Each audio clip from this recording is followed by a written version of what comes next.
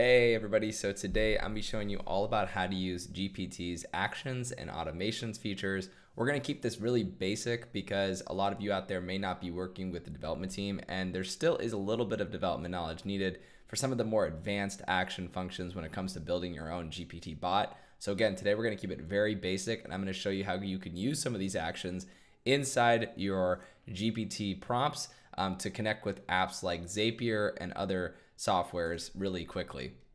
So first of all, I want to share with you exactly what a GPT action actually is. So essentially what's going to happen is you're going to connect to a third-party service, most likely something like Zapier, which is a tool that allows you to automate all of your different tasks with your website and other softwares that you might be using. And essentially when you set up this action with GPT, it'll allow you to run something from a text prompt directly to Zapier from ChatGPT. This allows you to do a lot of really cool things. For example, the one I'm going to show you in this video today is about how to set up a task to be sent to Asana, which is a very common project management tool from ChatGPT using Zapier. Let's jump into it. So the first thing that you're going to want to do is you're going to want to go click up here in the top left corner, and you're going to want to have plugins. Now, you are going to want to enable plugins, which means that you're going to want to go into the settings of ChatGPT and select plugins as enabled in order to do this. So I'm going to select plugins. It's going to switch between using ChatGPT 4 and ChatGPT 3.5, but when I select plugins, then what I can do is I can access the plugin store. I already have CapCut enabled from a previous video on how to make videos with ChatGPT, but I'm actually going to go to the plugin store just like this, and I'm going to select from all the different plugins Zapier. So I'm going to search for Zapier in order to do this. So I'm going to go Zapier, and I'm going to select Zapier. Now when I select this, it's going to install it into ChatGPT just like that, and it's going to request access once I do this. So I'm going to go ahead and I'm going to uninstall it just so I can show you what's going to happen here. And then when I uninstall it, I'm going to install it, and it will ask me to confirm the installation of this. So I'm going to hit install, and it's going to actually run this through for me inside the software.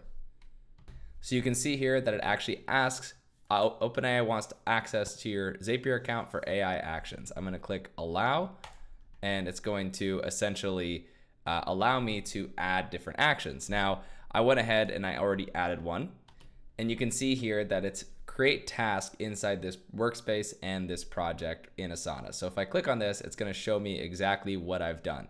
So when you set up an action, you can go in here and you can hit create task. I'm going to actually clear all of this to show you exactly how to do it step by step, and then reconnect everything so you can see how everything works. So first off, you're going to want to actually search for Asana. So this is essentially reflecting the exact same process that happens inside Zapier. So I'm saying Asana, create task, and then it's going to ask me to choose an account. I've gone and I've selected Lucas@twiz.io as the Asana account to use. One thing that I find really interesting is it actually says have AI guess a field for a value for this field, but I want to set a specific value for this field, so I'm going to select that. I went ahead and I've selected Twiz.io, and then I'm going to do the same thing for the project here as well. You can also tell it to not include a value for this field, but I'm not going to do that right now. So now that I've done all this, I'm going to hit enable action. And there you go. Now it's actually connected. Anytime I want to add a new action, I can just hit this button and it can search from thousands of different actions with Zapier. So now that I've run this, I want to make sure that Zapier here is actually selected. So I went ahead and clicked Zapier and made sure that it's checked here. So I've already went ahead and prompted it with some questions and got some responses from ChatGPT. So I'm going to walk you through each one of these. So the first thing I did was I said, have Zapier create a task for me in Asana, because it's already created. So it searched for it. It said, sure, I can help you create a task in Asana using Zapier. Could you please provide me with the details of the task you want to create? So I went ahead and I provided the name of the task, the description of the task, the project in Asana where this task should be added, and any specific due date or assignee if applicable. So I went ahead and did that and gave it exactly what it was looking for.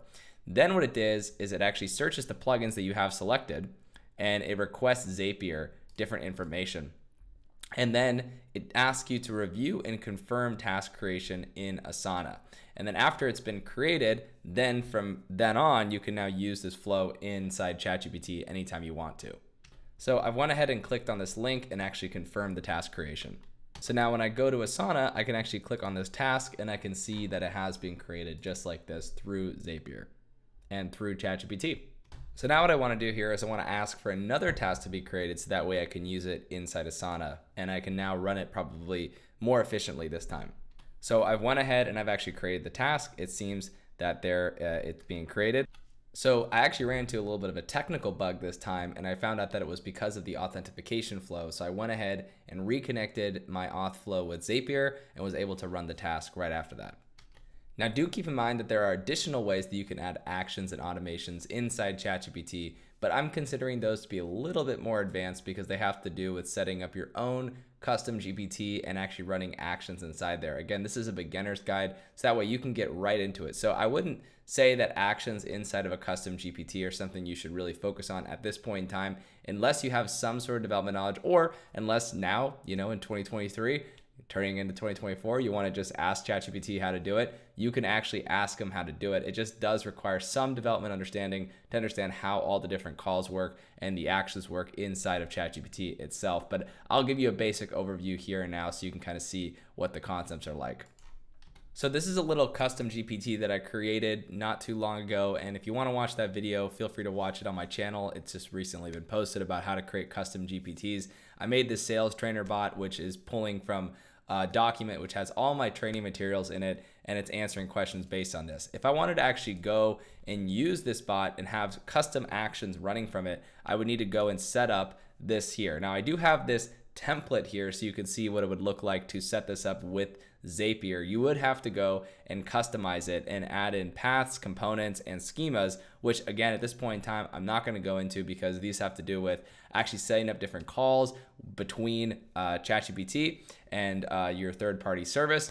But for now, for most people, I wouldn't worry about that. What I would focus on mostly for automating ChatGPT, if I were you and I was somebody building with, let's say, limited development experience, is I would focus on the plugins and adding these different plugins like Zapier and then creating these different flows, which you can then run these from.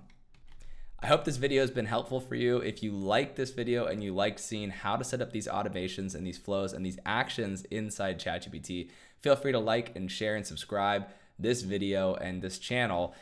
Feel free to comment below too if you have any questions so I can answer them and provide some more insight on how to grow and scale your business with ChatGPT and some of these cool AI functions. I'll be creating more videos just like this, so feel free to check out more and stay tuned for more. Hopefully, I'll be putting out a couple a week, maybe even once a day. So thanks for watching, stay tuned, and talk to you soon. Thank you.